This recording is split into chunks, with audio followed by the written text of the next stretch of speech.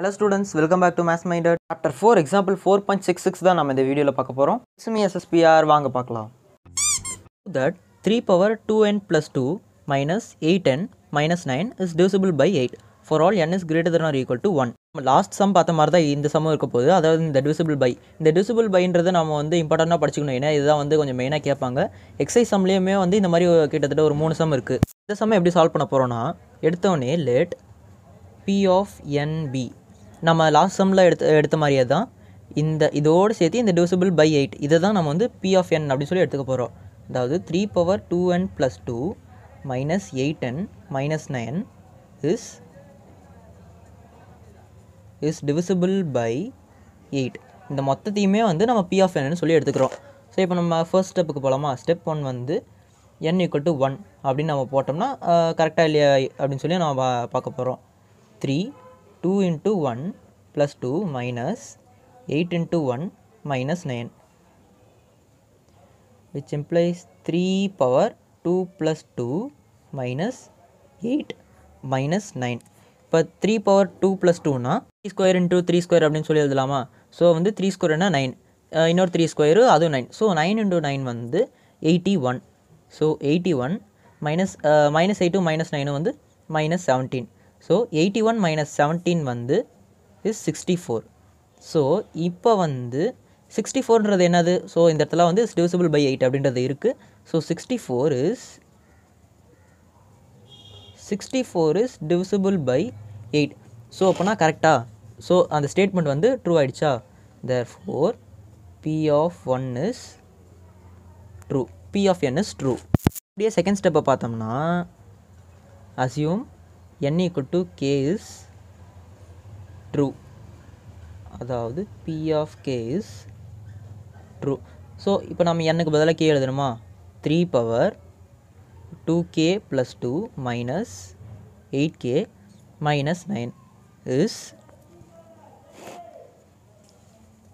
divisible by 8. இந்த divisible by 8 வந்து usual எல்லாரும் மறந்துடுவாங்க. அதுதான் வந்து நம்ம மெயினாக ஞாபகம் வச்சுக்கணும். இதை வந்து நம்ம ஃபர்தராக எப்படி எழுதுறோம்னா 3 power 2k plus 2 minus 8k minus 9 equal to 8m அப்படின்னு சொல்லி எழுதுகிறோம். நம்ம புக்லேயே பார்த்தோம்னா 1-2 சம்க்குலாம் வந்து இந்த divisible by அப்படின்னு வர சம்க்குலாம் வந்து சம்மந்தமே இல்லாமல் லேம்டா இல்லை வந்து வேணும்னே கன்ஃபியூஸ் பண்ணுற மாதிரியே k1 அப்படின்னு சொல்லி எடுத்துருப்பாங்க. ஸோ நம்ம வந்து ஈஸியாக எம்னு எடுத்துக்கலாம். இது எதுக்கு இந்த 8 into m அப்படின்லாம் வருதுன்னு சொல்லி நிறைய பேருக்கு புரியாது. அது புரிஞ்சாதான் வந்து நம்ம எக்ஸாமில் வந்து நல்ல ஞாபகம் வரும். பொதுவாக எல்லோரும் சொல்லிக் கொடுக்கும்போது என்ன பண்ணிடுவாங்கன்னா இது டிவிசிபிள் இருக்குன்னா அதை அப்படியே மல்டிப்ளாக எழுதலாம் அப்படின்லாம் சொல்லுவாங்க. ஆனால் டக்குன்னு வந்து யாருக்கும் புரியாது.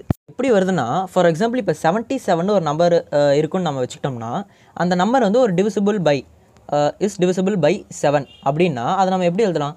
77 by 7 அப்படின்னு சொல்லி எழுதலாமா? 77 by 7 வந்து ஈக்குவல் டு 11. ஸோ இப்போ வந்து 77 7ஆல் டிவைட் பண்ணால் 11 அப்படின்னு சொல்லி நமக்கு தெரியும். ஸோ இங்கே வந்து கே அப்படின்னு இருக்கிறதுனால அந்த கே என்னன்னே நமக்கு வந்து தெரியாது. ஸோ எத்தனை டைம் divisible ஆகும்னு சொல்லி நமக்கு தெரியாது. ஸோ இப்போ இந்த 11 வந்து நம்ம வந்து இந்த கேஸில் ஏதாவது ஒரு வேரியபிளாக கன்சிடர் பண்ணிட்டோம்னா இப்போ இங்கே இருக்குது. அதாவது இந்த 3 power 2k plus 2 minus 8k minus 9 இது இப்படியே இருக்குது. இந்த 8 இப்போ நம்ம கீழே இருக்குன்னு கன்சிடர் பண்ணோம்னா இந்த 8 நம்ம இந்த பக்கம் மல்டிப்ளிகேஷனில் கொண்டு போனோம்னா ஈக்குவல் டு 7m. ஸோ 77 வந்து நம்ம 77 ஈக்குவல் டு 7m அப்படின்னு சொல்லி எழுதலாம். ஸோ இப்போ எம் கண்டுபிடிக்கணும்னா 77 by 7 அப்படின்னு போடவே நம்ம n கண்டுபிடிச்சிடலாம். ஸோ அந்த மாதிரி தான் இங்கேயும் வந்து இது வந்து 8ஆல் divisible ஆகுதுன்னா எத்தனை டைம் divisible ஆகுதுன்னு நமக்கு தெரியாது. ஸோ வந்து 8mனு சொல்லி எழுதியிருக்கோம். இது புரிஞ்சாதான் வந்து நம்ம சம்மை ஒரு தெளிவாக போட முடியும். இல்லை மனப்பாடம் பண்ணி தான் ஆகணும். ஃபர்தராக ஒரு சால்வ் பண்ணணும்.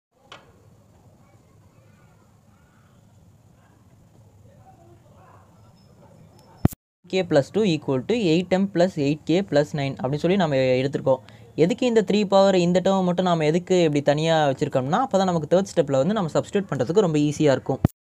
n equal to k plus 1 is true. அதாவது p of k plus 1 is true அப்படிங்கிறத நம்ம ப்ரூவ் பண்ணணும். ஸோ ஆஸ் யூஷுவல் இங்கே கேக்கு பதிலாக நம்ம k plus 1 சப்ஸ்டியூட் பண்ணி எழுத போகிறோம்.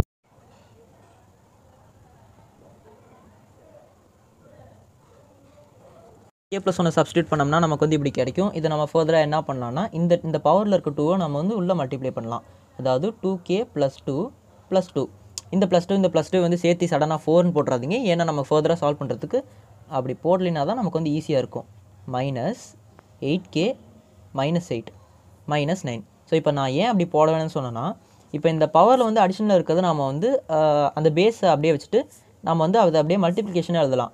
ஸோ எப்படின்னா 3 பவர் 2k + 2 இன்ட்டு 3 ஸ்கொயர். இந்த 3 பவர் 2k + 2 தனியாக எடுத்துகிட்டு இன்ட்டு 3 ஸ்கொயர். ஏன்னா இங்கே நான் வந்து 2k + 2 வந்து தனியாக எடுக்கிறேன்னா அப்போ தான் நம்ம இந்த செகண்ட் ஸ்டெப்பில் இருக்கிறத வந்து சப்ஸ்டியூட் பண்ணி நம்ம வந்து ஃபர்தராக ஈஸியாக சால்வ் பண்ண முடியும்.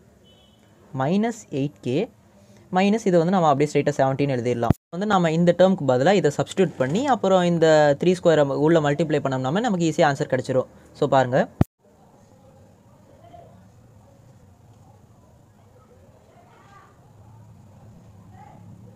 அதாவது 3 ஸ்கொயர் இந்த 9 வந்து நான் உள்ளே மல்டிப்ளை பண்ணேன்னா இது வந்து 2m ப்ளஸ் இதுவும் 8 × 9 வந்து 72வா. ஸோ 72 இங்கே ஒரு மைனஸ் 8k இருக்குது. ஸோ அப்படி பார்த்தோம்னா அந்த 72 வந்து நம்ம 8 மைனஸ் பண்ணோம்னா 64k ப்ளஸ் இந்த 9 × 9 வந்து 81, அதில் மைனஸ் 17 வந்து 64. ஸோ இந்த ஸ்டெப்பில் தான் நம்ம வந்து ரொம்ப முக்கியமாக இருக்கணும். ஸோ இப்போ வந்து இந்த இது வந்து ஒரு நம்பரால் மல்டிப்ளை பண்ண முடியும்னா அதே நம்பரால் டிவைடும் பண்ண முடியும். ஸோ இப்போ இங்கே வந்து என்ன காமனாக இருக்குன்னு பார்த்து அதை நம்ம வெளியே எடுக்கணும். ஸோ இந்த 72 64 64 இதில் வந்து நமக்கு 8 காமனாக இருக்குது. அதை வந்து நம்ம இந்த சம்மில் ஞாபகம் வச்சுக்கணும். ஸோ இதுலேருந்து நம்ம 8 காமனாக எடுத்தோம்னா மீதி உள்ளே என்ன இருக்குது 9m ப்ளஸ் 8k ப்ளஸ் 8 இருக்கா. ஸோ இந்த புக்கிலேயே நம்ம பார்த்தோம்னா வந்து இது வந்து மல்டிபிள் ஆஃப் 8ஆ. ஸோ இப்போ ஒரு விஷயம் வந்து 8ஆல் மல்டிபிள் ஆகுதுன்னா நம்ம டிவைட் பை 8 அப்படின்னு போட்டாலும் இதுவும் கேன்சல் ஆகிடும். ஸோ இது வந்து divisible by 8 அப்படின்னு சொல்லி நாம் எழுதிட்டு therefore p of k plus 1 is true when p of k is true.